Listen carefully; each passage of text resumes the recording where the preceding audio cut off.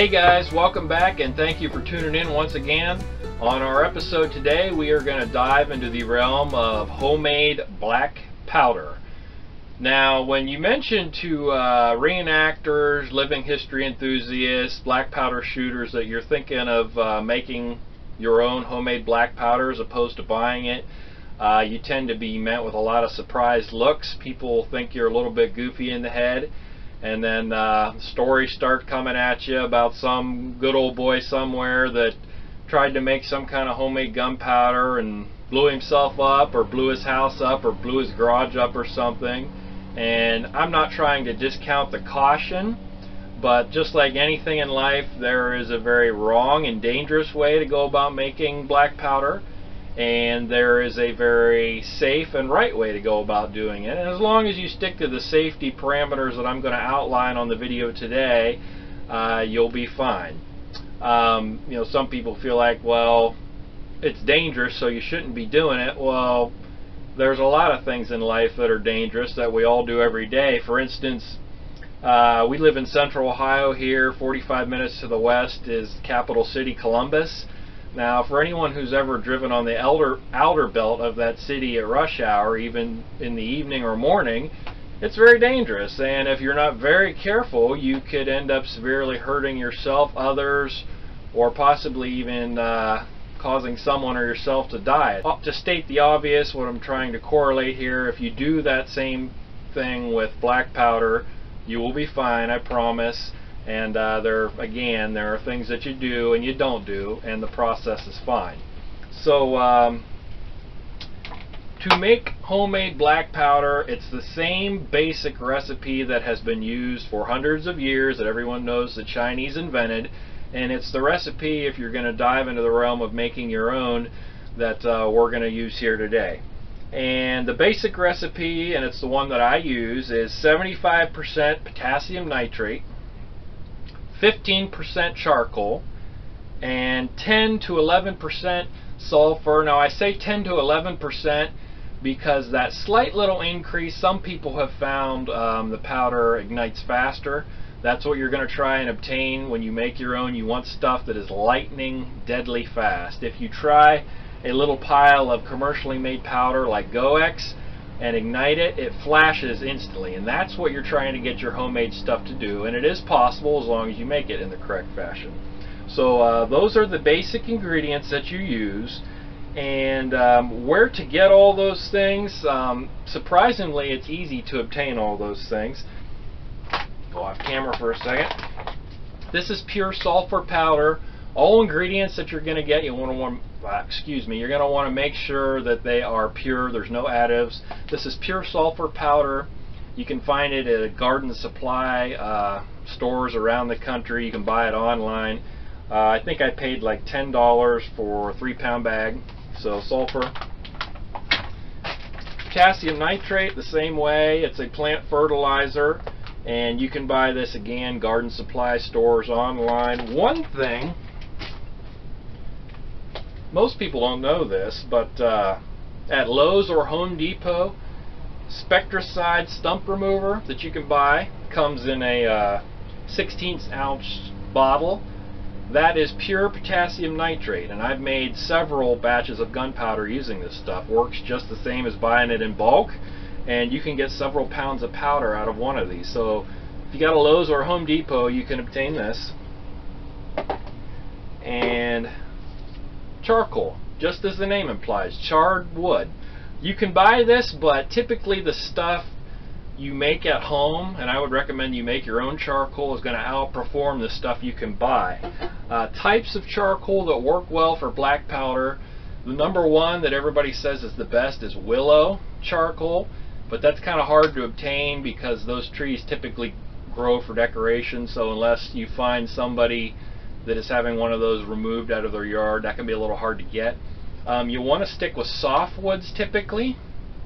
Pine works very well. Cedar works very well, and you can buy the pet bed chippings, pine or cedar, and char those. That works very well.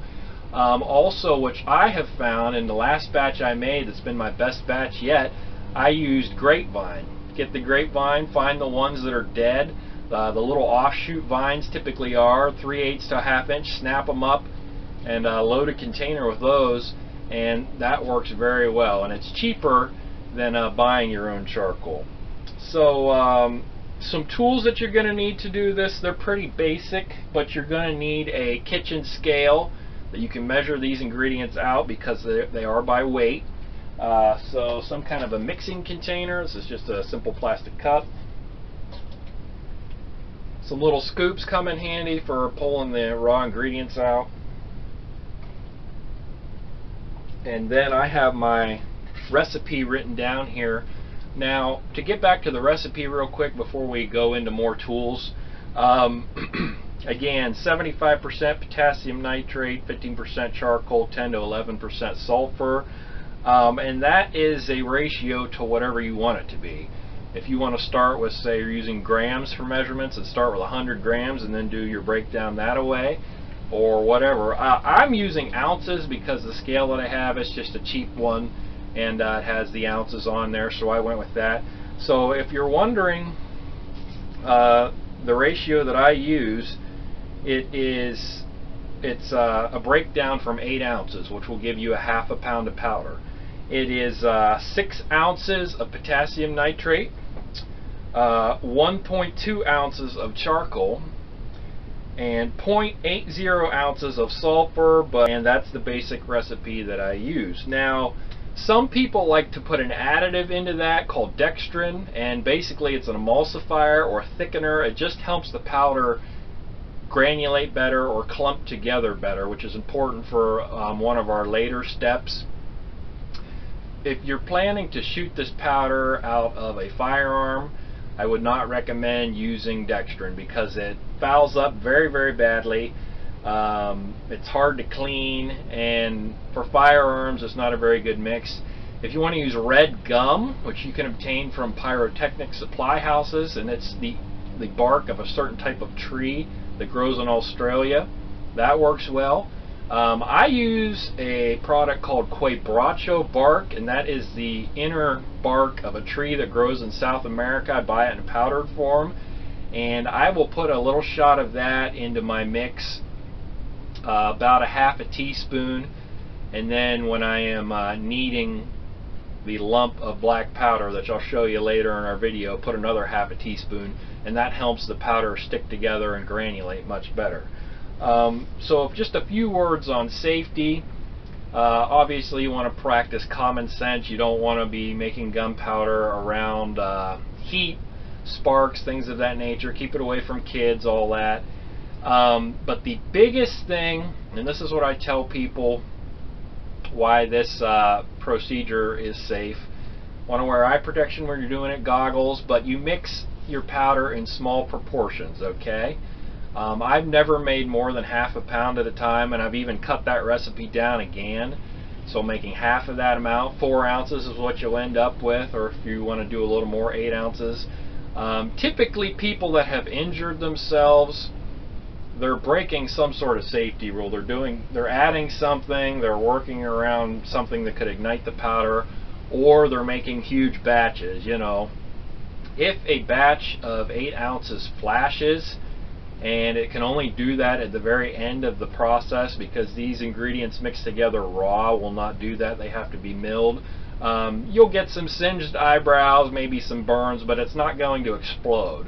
That small amount, in the way that we make it, it's relatively safe. I say relatively because, you know, I can't guarantee somebody wouldn't have a mishap with it, but if it would flash, it's not going to level your garage or you know, blow your hands off or anything like that. It's just going to produce a fireball and lots of smoke.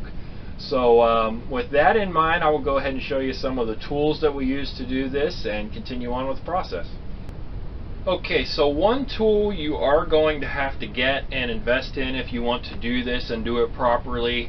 Hand mixing black powder, it doesn't really work. You need what's called a ball mill or a rock tumbler, which is what this little deal is. And it's nothing more than a small little motor that gently tumbles a canister. And one thing that makes this process safe is the fact that this little motor spins at a very, very low RPM, only like 70 RPM, and it's just gently rotating this mill around. The canister itself is rubber, so there's no danger of sparks or overheating. And what I have in there are about 50, 60 caliber lead round balls. You want to use lead, or some people use marbles, and again, they will not spark, they will not overheat. And this is what you're going to put all your raw ingredients in to tumble. And what it's going to do is it's going to take your raw ingredients and basically turn them into a talcum powder. Okay, so to start, I've got a small fire burning here. I'm going to take our canister, and this batch is going to be all grapevine, so that's the grapevine just broken up in small pieces, and I'm leaving the bark on there. Just load the pot up, and you want to fill it.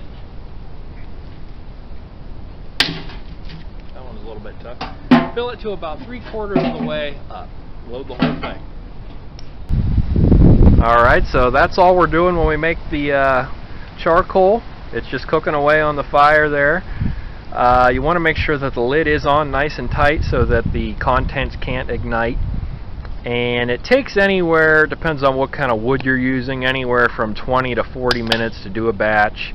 And you see the smoke pouring out of there. And rotate it occasionally, let it cook on the bottom there for a while, roll it over on its side for, you know, every 10 minutes or so.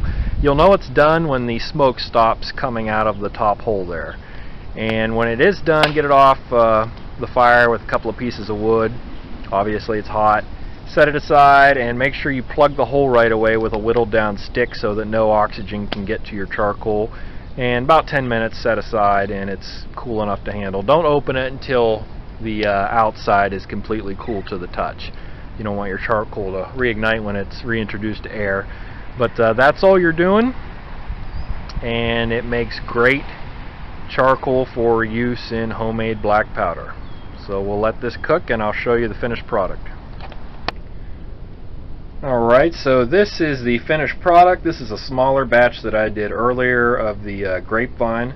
It's been all charred down real nice. You'll know it's good stuff when you can just break it right in half, no trouble. It's charred all the way through. And I don't know if you can see on camera, you probably can't, but one reason that grapevine works so well is it's a very porous wood.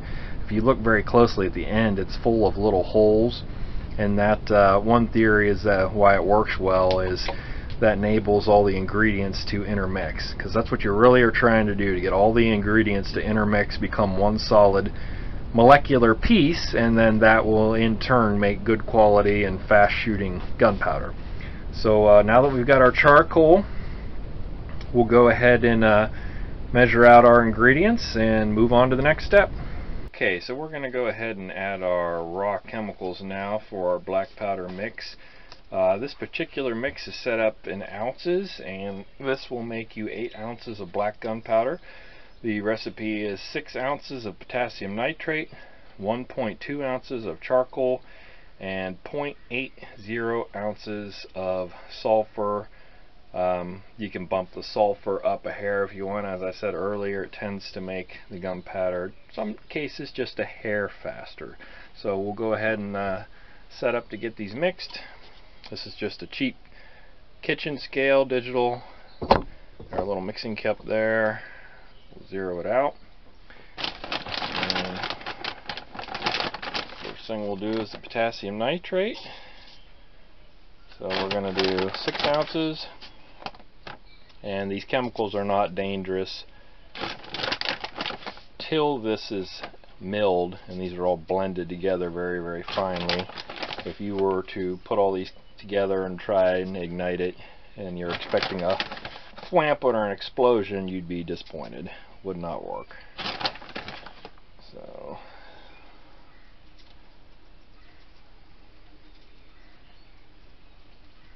there we go. So 6 ounces of potassium nitrate. We have our ball mill with our lead milling balls or media down in there. So potassium nitrate in. Back on the scale. Zero it out. And now we're going to do 1.2 ounces of charcoal. Takes a fair amount of charcoal to do this because charcoal hardly weighs anything.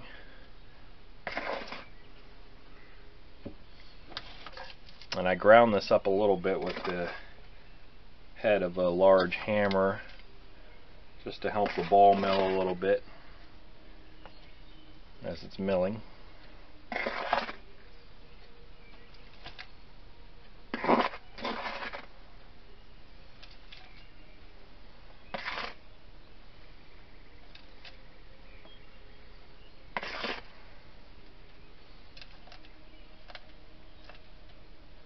There it is, 1.2. Charcoal goes in.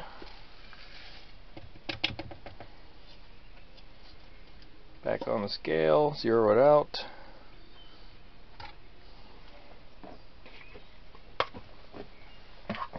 And now we'll do our sulfur.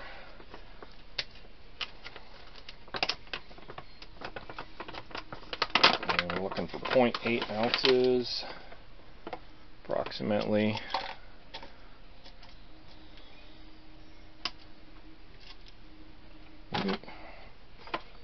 Just a little bit too much.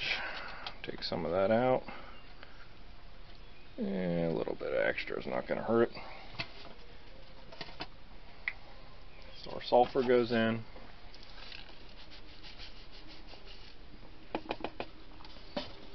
And then I put a little shot of this quebracho bark. Again, it's kind of a binder or an emulsifier. You can also use red gum for this. You don't have to do it, by the way, but I've been doing it as of late. It seems to make the powder grain a little better. So I'm not even measuring that, I'm just eyeballing it. It's probably half a teaspoon, maybe a little more. We'll get our lid on our ball mill now. Canister.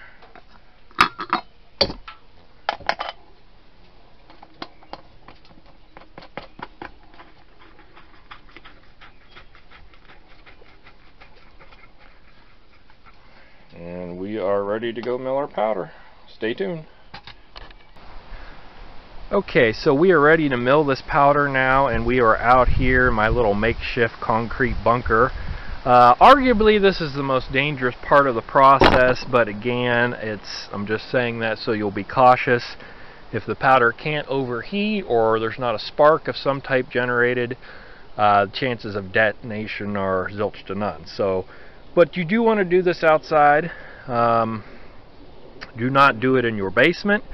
Do not do it in your garage, you know, well away from buildings. I've run an extension cord from my shop out here, and it's behind a wood pile and then this little stack of concrete bricks with the front open, just in case we are safe. So this is going to get turned on. I'll switch it on just so you can see it run. You can see it just barely turns, very, very slow, and that's all you need. It takes a while with these small, slow tumblers. To get good black powder, this will have to tumble 24, perhaps even 48 hours, we'll just see. You know it's done when the powder is sitting down below and all the grinding balls are on top. So in other words, if I stop this, turn it upright, open it up, that powder is down below it and the balls are sitting on top. It's milled fine enough, and it'll be milled just as fine as talcum powder. If you stop prior to that, the ingredients generally are not fine enough or well mixed, and it will make poor functioning powder. So at this point, it's put it to bed. I'll usually cover this with a tarp just in case it rains, and just let it tumble and probably check it tomorrow and see what we got. So we'll see you then.